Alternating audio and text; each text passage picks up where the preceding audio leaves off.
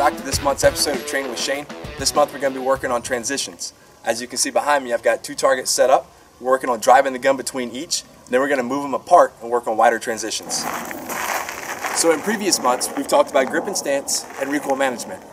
Both of them still apply to this drill. So one of the first things I want to do is I want to get my eyes moving from the first target to the next target. So as I call my second shot good, my eyes are going to move to my next target. Now, I don't want to just see the target, I want to pick a specific spot on that target to look at. So I call that second shot good, I find that specific spot, and then my gun is going to follow right to where my eyes are looking. So another thing with moving your eyes, you also don't want to use your upper body to transition. By only using my upper body, I feel like I'm a turret and it can cause me to overswing or underswing my target. I don't have a lot of control or a lot of power behind the gun. So I really want to use my legs, my lower body, and my hips to really drive the gun to that next target.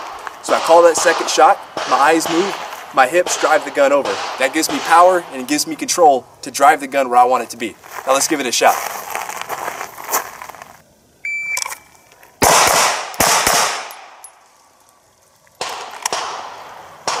So as you can see, I got my eyes moving first and I really use my hips to drive that gun. Now let's widen out the targets.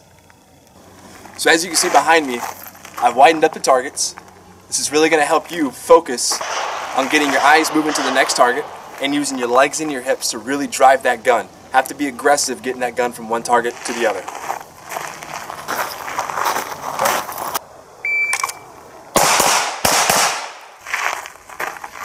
So, using the short and wide transitions really helps you focus on getting your eyes moving first and using your legs and your hips to drive the gun. When you take this to the range, focus on those 2 fundamentals and progressively build your speed.